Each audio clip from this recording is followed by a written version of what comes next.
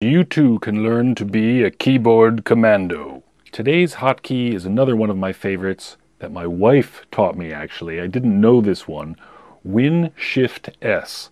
What that does is it opens the snipping tool. So you could click start and type snip and then click snipping tool as I've been doing for like years now. Or you could do what my wife says, Win-Shift-S.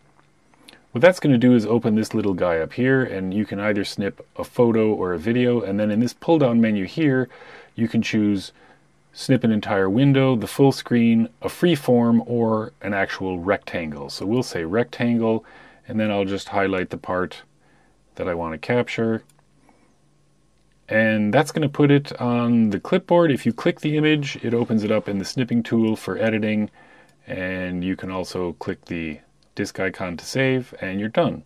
Check out the snipping tool. It has all kinds of crazy features, highlighting, markup, like all kinds of crazy stuff. But Win-Shift-S, if you have to do a lot of screenshots or you want to grab a chunk of text or an image like off the screen, no matter what app you're using, Win-Shift-S, boom, snipping tool, you're done.